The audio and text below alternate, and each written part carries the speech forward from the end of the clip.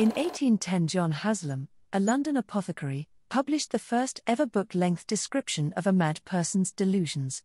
Until this point, most medical case histories of what we now refer to as mental illness had amounted to a line or two at most, and more often just a single word such as frenzied or melancholy. But the opinions of James Tilly Matthews resisted any such summary. He described a previously unimagined world of futuristic machines, magnetic spies and mass brainwashing, woven into a bizarre but undeniably well-informed narrative of the high politics behind the Napoleonic Wars. Haslam titled his book, and it was full of lessons for the nascent profession of mad doctoring, later to be known as psychiatry. But it was also written to settle a personal score. Haslam was the apothecary at the Royal Bethlehem Hospital, in popular slang, Bedlam, where James Tilly Matthews had for the previous decade been confined as an incurable lunatic. Not everyone, however, believed that Matthews was mad. Haslam's diagnosis had been contested by other doctors, and the governors of Bethlehem had distanced themselves from it. He wrote his book in retaliation against his superiors, but as it turned out, his patient would have the last word. Although Haslam has been relegated to a footnote in the history of psychiatry, his account of Matthews' inner world is still cited as the first fully described case of what we now call paranoid schizophrenia, and in particular of an influencing machine, the belief, or delusion, that a covertly operated device is acting at a distance to control the subject's mind and body. For everyone who has since had messages beamed at them by the CIA, MI5, Masonic lodges or UFOs, via dental fillings, mysterious implants, TV sets or surveillance satellites, James Tilly Matthews is patient zero. Over the 10 years they had spent together in Bedlam, Matthews revealed his secret world to Haslam in exhaustive detail. Around the corner from Bedlam, in a dank basement cellar by London Wall, a gang of villains were controlling and tormenting him with a machine called an Loom. Matthews had even drawn a technical diagram of the device, which Haslam included in his book with a sarcastic commentary that invited the reader to laugh at its absurdity, a literal illustration of madness. But Matthews' drawing has a more unnerving effect than Haslam allows.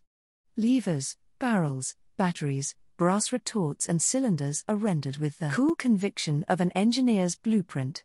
It is the first ever published work of art by an asylum inmate, but it would hardly have looked out of place in the scientific journals or encyclopedias of its day. The Loom worked, as its name suggests, by weaving airs, or gases, into a warp of magnetic fluid which was then directed at its victim. Matthews' explanation of its powers combined the cutting-edge technologies of pneumatic chemistry and the electric battery with the controversial science of animal magnetism, or mesmerism. The finer detail becomes increasingly strange. It was fueled by combinations of fetid effluvia, including spermatic animal seminal rays, putrid human breath, and gas from the anus of the horse, and its magnetic warp assailed Matthews' brain in a catalogue of forms known as event workings. These included brain saying and dream working, by which thoughts were forced into his brain against his will, and a terrifying array of physical tortures from knee nailing, vital tearing and fiber ripping to apoplexy working with the nutmeg grater and the dreaded lobster cracking, where the air around his chest was constricted until he was unable to breathe. To facilitate their control over him, the gang had implanted a magnet into his brain. He was tormented constantly by hallucinations, physical agonies, fits of laughter or being forced to parrot whatever words they chose to feed into his head. No wonder some people thought he was mad. The machine's operators were a gang of undercover Jacobin terrorists, who Matthews described with haunting precision. Their leader, Bill the King, was a coarse-faced and ruthless puppet master who has never been known to smile. His second-in-command, Jack the Schoolmaster, took careful notes on the Loom's operations, pushing his wig back with his forefinger as he wrote. The operator was a sinister, pockmarked lady known only as the Glove Woman. The public face of the gang was a sharp-featured woman named Augusta, superficially charming but exceedingly spiteful and malignant when crossed, who roamed London's West End as an undercover agent. The operation directed at Matthews was only part of a larger story. There were more Looms and their gangs concealed across London, and their unseen influence extended all the way up to the Prime Minister, William Pitt, whose mind was firmly under their control.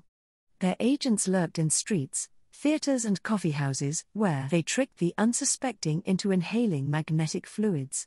If the gang were recognized in public, they would grasp magnetized batons that clouded the perception of anyone in the vicinity. The object of their intrigues was to poison the minds of politicians on both sides of the Channel, and thereby keep Britain and revolutionary France locked into their ruinous war. Matthews' beliefs had their roots in his implausible but true story. A political activist and peace campaigner, he had become involved during the French Revolution in clandestine efforts to head off the looming war between France and England. Shuttling between London and Paris, he had remarkable success in persuading the moderate faction of the French government to commit to a peace plan, and he had met several times with Pitt and Lord Liverpool, his Secretary of War, to propose an alliance with them against the Jacobins and the Paris mob. But the execution of King Louis XVI in 1793 set Britain and France on an inexorable course to war, and Matthews was eventually arrested in Paris by the Committee of Public Safety on suspicion of being an English spy. He remained under arrest during the height of the Terror, in constant fear of the guillotine. When he was released 3 years later, he limped home to England and accused Pitt and Liverpool of abandoning a loyal patriot. His letters were ignored, and his accusations became more florid. Pitt's government was secretly in league with the Jacobins, and prolonging the war for their own corrupt ends. Finally, he confronted his betrayers in the public gallery of the House of Commons on the 30th of December 1796, loudly accusing Lord Liverpool of treason. He was arrested, judged to be of unsound mind and sent to Bedlam. All Matthews' convoluted tales of espionage and conspiracy were considered by Haslam merely as a symptom of his madness, and dealt with accordingly. His treatment of lunatics, as described in his earlier book, 1798, stressed the need to obtain an ascendancy over the patient, a process comparable to training a dog or breaking in a horse. To debate with lunatics about their beliefs was to enter a perplexity of metaphysical mazes. Matthews in turn refused to acknowledge Haslam's authority, maintaining that he was merely a stooge of the Home Secretary, yet another bit player in the international conspiracy to silence him. Confined and neglected, Matthews' persecutory fantasies intensified. But his family refused to accept that he was mad. To them he still appeared his lucid, intelligent and gentle self. It was tragic but understandable that his traumatic experiences had left him with some cranky political views. Haslam's theory of insanity, however, allowed for no such generosity. As he put it in, madness being the opposite to reason and good sense, as light is to darkness, straight is to crooked and sea, it appears wonderful that two opposite opinions could be entertained on the subject. Matthews was mad. No one who believed they were controlled by an heirloom could be otherwise, and there are already too many maniacs allowed to enjoy a dangerous liberty. He banned Matthews' wife from visiting him in Bethlehem. Matthews' family persisted with their case that he was sane, and offered to guarantee his good behavior if he were released. Finally, in 1809, they were permitted to engage two physicians named Henry Clutterbuck and George Birkbeck to examine Matthews independently. Both concluded that he was in his right mind, and that his alleged symptoms of madness, hostility to authority and insistence that he was being conspired against, could equally be seen as the responses of a sane man unjustly confined. On the basis of this testimony, Matthews' family served Bethlehem with a writ of habeas corpus, forcing the governors to state their legal reasons for holding him. Haslam wrote a lengthy affidavit on Matthews' case, detailing his delusions and claiming that he had made violent threats against the life of George III. In the end, however, the case turned on a short letter from the Home Secretary recommending that you do continue to detain in your hospital, as a fit and proper subject, James Tilly Matthews, a lunatic who is at present under your charge. The Bethlehem governors justified Matthews' detention on the basis that he was in the hospital by the order and with the knowledge of government, and the writ of habeas corpus was rejected. Matthews, it seemed, was not a lunatic but a political prisoner, just as he had always maintained. Having his medical opinion dismissed in this way spurred Haslam to publish a full account of the case. Opened with a withering attack on Clutterbuck and Birkbeck, how they failed to detect his insanity is inexplicable. He paraded Matthews' delusions like a ringmaster in the circus of lunacy, advertising on the title page a singular case of insanity, and a no less remarkable difference in medical opinion, and tantalizing the reader with the prospect of a description of the tortures experienced by bomb bursting, lobster cracking and lengthening the brain. All this was embellished with a curious plate, Matthew's drawing of the Loom, and accompanied by excerpts from Matthew's own notes on the mischievous and complicated science that lay behind it. Although it was an extended argument for his permanent detention, Matthews managed to turn its publication to his advantage.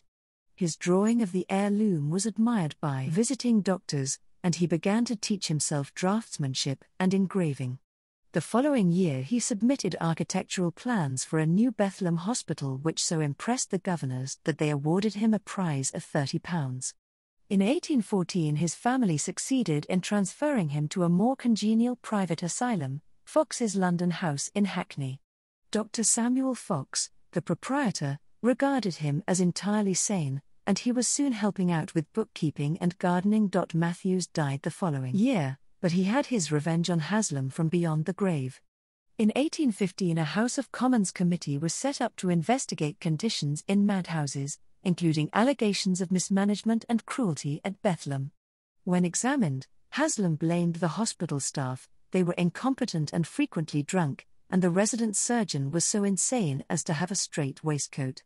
In response, the head keeper testified that Haslam, frustrated by Matthew's refusal to accept his authority, had kept him in handcuffs to punish him for the use of his tongue. Chaining non-violent patients had become emblematic of the evils of the old madhouse system, and indeed Haslam had criticized the practice in his own books.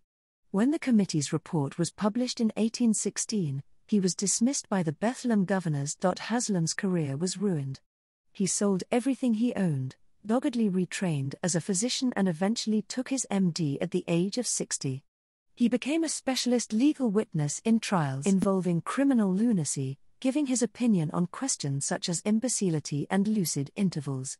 But Matthew's case seems to have destroyed his certainty that the mad could be unfailingly distinguished from the sane. In his old age, when asked in court whether a defendant was of sound mind, he replied, "I never saw any human being who was of sound mind." Pressed further by the judge, he simply added, "I presume the deity is of sound mind, and he alone." Mindcraft from the Wellcome Collection. The above animation from Bhikkhus is part of the Wellcome Collection's new online and digital exhibition titled, which explores a century of madness, murder and mental healing, from the arrival in Paris of Franz Anton Mesmer with his theories of animal magnetism to the therapeutic power of hypnotism used by Freud. Learn more.